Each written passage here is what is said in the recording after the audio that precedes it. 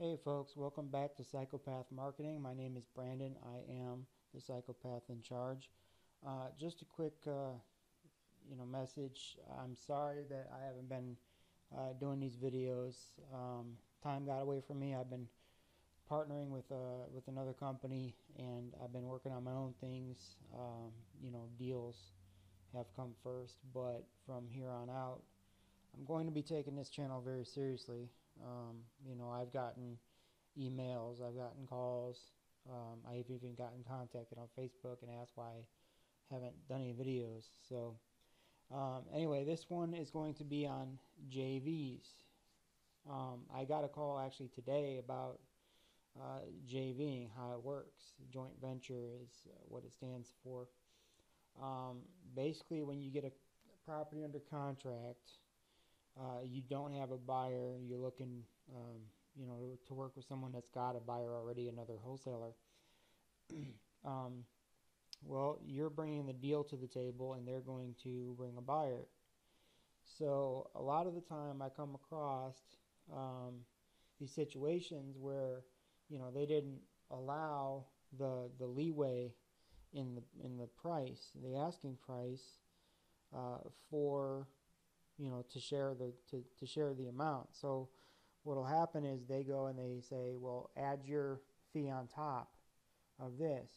But the problem is that when you do it that way, what you end up with is uh, two different numbers, all right, two different asking prices, and they're being posted on social media and across the internet. And what happens is buyers do their due diligence, all right.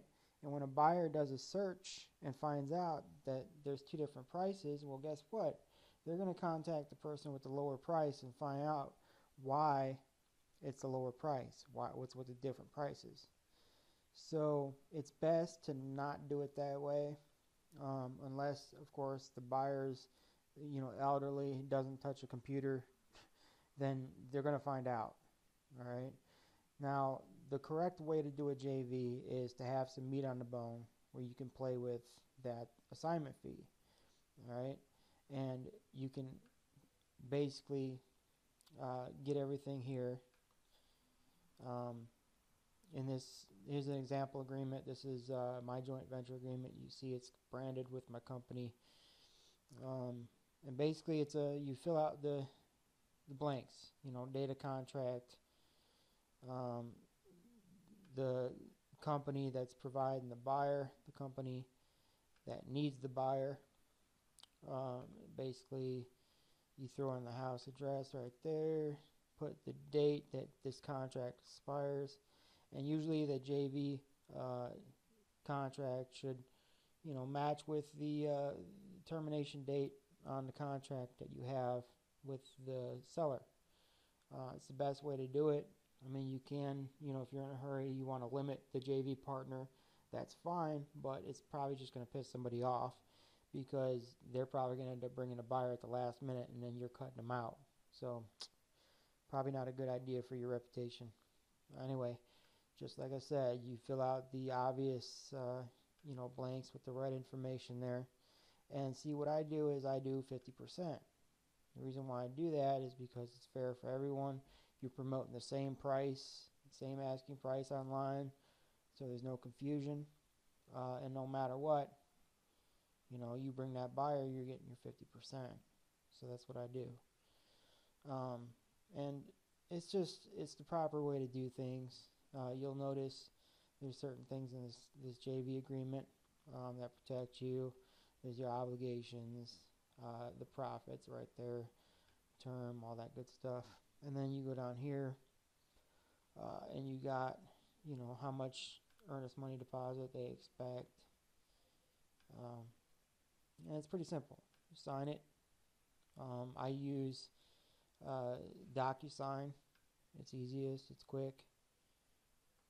And basically, you can get a copy of this joint venture agreement on my real estate wholesaling group on Facebook. It's Wholesaling Houses Full Time. There's a couple of them, so mine is the one that says facebook.com/groups/wholesaling houses full time. And I'm going to leave a link for this in the description below, so you can head on over there, and you could find the file under Files. Go to Files. Oh, and I don't know if you heard my phone there, but it should be quiet. Anyway, go in here, Files. Got all these different documents ready for you. I am not an attorney. Use them at your own risk.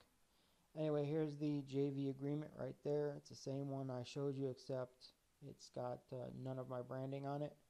So you just fill it out. It's pretty simple. So anyway, do your JVs this way. Whether you're the wholesaler with the contract looking for a buyer, or if you're on the other side of the table, this agreement will work either way. It's not exclusive. That way, somebody does not bring the buyer and you end up bringing the buyer, you're going to get paid 100%. It's fair for everyone. So anyway, do it the right way, and let's not tick anybody off. All right, and I look forward to the next episode, which will be very shortly. Thank you.